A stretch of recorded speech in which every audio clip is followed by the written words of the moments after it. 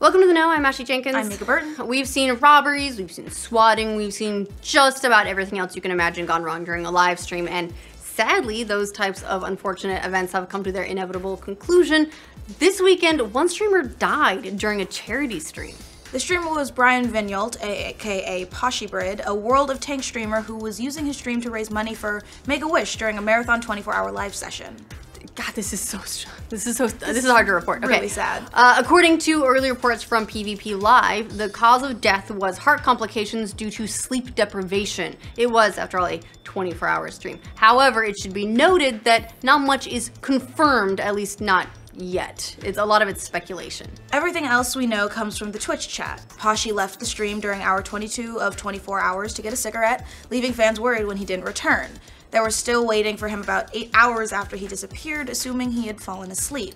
Later, one of his chat moderators saw Poshy sign into Discord. Now, when he sent Poshy a message, he got a reply from someone on the other end claiming to be a detective from the Virginia Beach Police Department, asking for the moderator to contact him. The moderator first called the police department to verify the detective's identity. Once that was settled, the detective confirmed that Poshy had been found dead.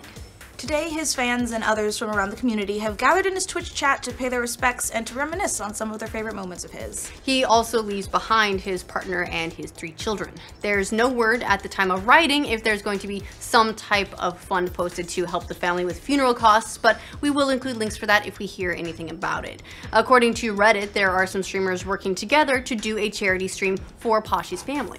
Other communities are paying tribute to Poshy's memories as well. The gaming community Fame also made a Facebook post saying, "Sad news from Virginia Beach. One of the most famous NA streamers and a member of our clan, Poshybrid, has passed away at the age of 35. We just cannot find words to describe how sad this moment is for all of us, and for sure, this game will not be the same without this legend."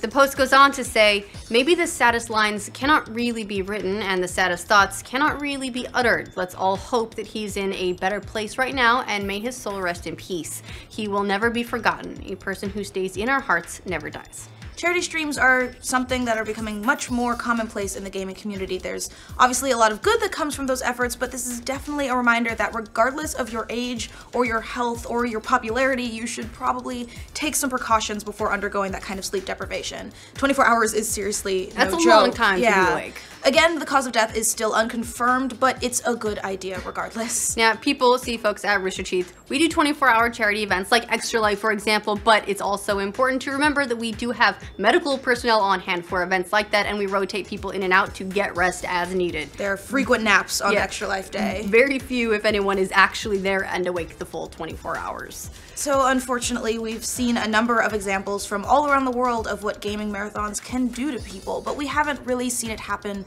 during a stream before. The closest thing was back in 2014 when a 29-year-old professional Killer Instinct player died during a streaming tournament.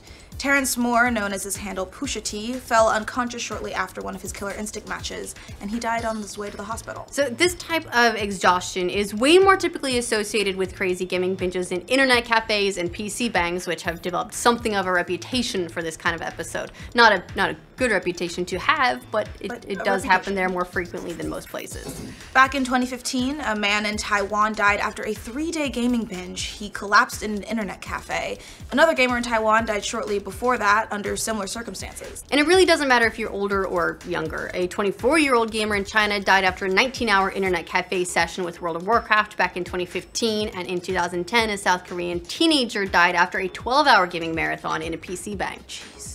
As we mentioned earlier, it was only a matter of time before we saw something like this happen. More streamers are living more of their lives on camera, which means that more unfortunate incidents like this become news all the time.